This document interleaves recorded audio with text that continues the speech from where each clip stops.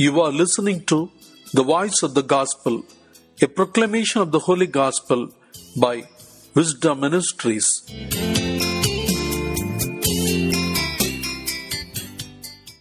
January 17th, second Sunday in Ordinary Time. Let's begin this day with the blessings of God. A reading from the Holy Gospel according to St. John, chapter 1, verses 35 to 42. The next day, John again was standing with two of his disciples, and as he watched Jesus walk by, he exclaimed, "Look, here is the Lamb of God." The two disciples heard him say this, and they followed Jesus.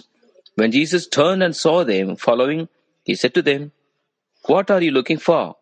They said to him, "Rabbi," which translated means teacher, "where are you staying?" He said to them, "Come and see." They came and saw where he was staying, and they remained with him that day. It was about 4 o'clock in the afternoon. One of the two who heard John speak and followed him was Andrew, Simon Peter's brother. He first found his brother Simon and said to him, "We have found the Messiah," which is translated anointed. He brought Simon to Jesus, who looked at him and said, "You are Simon, son of John. You are to be called Cephas," which is translated Peter. The Gospel of the Lord. Praise you, Lord Jesus Christ. My dear friends, today's Mass is about occasion, about calls God. Occasion is not just for a few chosen people, not just for a few chosen people. And to say there are no occasion now is simply not true. Everyone is called by God to be something, to do something for others with their life and with their unique gifts. The first reading about the young man who did not recognize God's call first. God called Samuel, and he thought it was his master Eli. Twice God called, twice Samuel went to Eli, twice Eli told him to go back to sleep. The third time God called, Eli realized what was happening and told Samuel, "The next time you hear the call, say, 'Speak, Lord, your servant is listening.'" When the Lord called the fourth time, Samuel was ready to listen to God. Yes, God is calling me now, today. What He is saying to me, am I really listening? What are you looking for? Gospel is also about calling. In fact, about second calling. It is about two men who are already disciples of John the Baptist. John points Jesus out to them. Look, there is a Lamb of God. John knows that his role of leadership is temporary, that he is to yield to the leadership of Jesus. The disciples begin, out of curiosity, to go after Jesus. Jesus turns around and asks them, "What do you want?" Here, Jesus asks you that question today. Generally, we tend to think that we should be asking, "What does God want?" But no, He also wants to know what we want.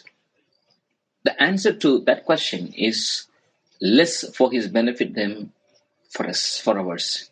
Our answer will tell us about what our real priorities are with regard both to God and the people and the world around us. What do we really want from life, from God? It is not such an easy question to answer. It is easy to be superficial or flippant. But it tells us where we really are. And it is a question we will have to answer at different stages in our life as circumstances change. Come and see. Now Jesus answered this question. Come and see. Knowing Jesus and where He stays is not primarily a matter of intellectual knowledge.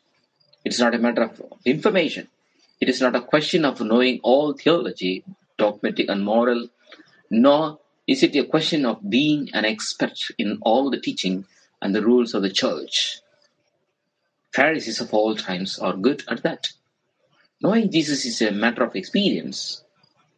One could know the new Catechism of the Catholic Church, all 700 pages of it, by heart, and still not know Jesus. To know Him in the gospel sense is to seek, find, and respond to His loving presence in the fabric of our daily lives. Yes, my dear friends, it is important to note that Peter, in spite of his future important role, was not called directly by Jesus, but through his brother. And what happens again and again? Everyone, includes the great saints, were called by another, often lesser person, and brought to Christ. Each one of us here was led to Jesus by other people. So, in conclusion, we ask ourselves, first, what is God calling me to do, to be now today?